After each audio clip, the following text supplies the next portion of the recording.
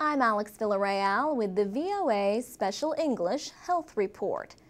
An outbreak of cholera in Haiti continued to spread sickness and worry. Health officials worried that the capital could suffer a major outbreak of the disease. By the middle of November, most cases in Port-au-Prince were found in people who arrived in the city already sick. But health officials confirmed the first case in a boy who had not left the city for at least a year. And there were other suspected cases in the Haitian capital. Cholera causes diarrhea and vomiting.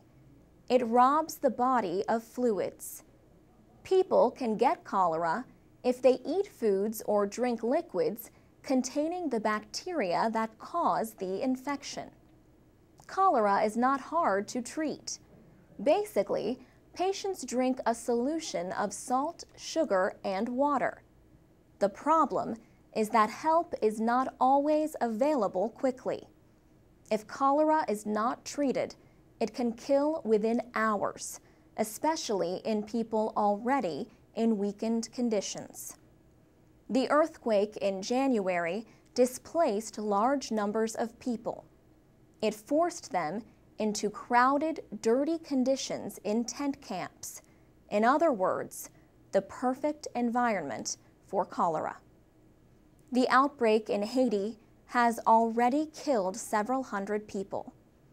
The country's last major outbreak of the disease was more than 100 years ago. Disease control experts from the United States confirmed the first cases of cholera in Haiti on October 21st in the Artibonite area. The outbreak was mostly limited to that area until a powerful storm struck Haiti in November. Hurricane Tomas caused heavy rains and flooding and some deaths. The number of cholera cases had been dropping, but then rose sharply after the storm.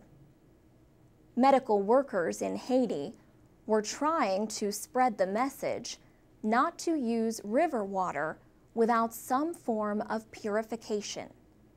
People were being urged to take steps like adding a small amount of bleach to the water or boiling it for at least a full minute.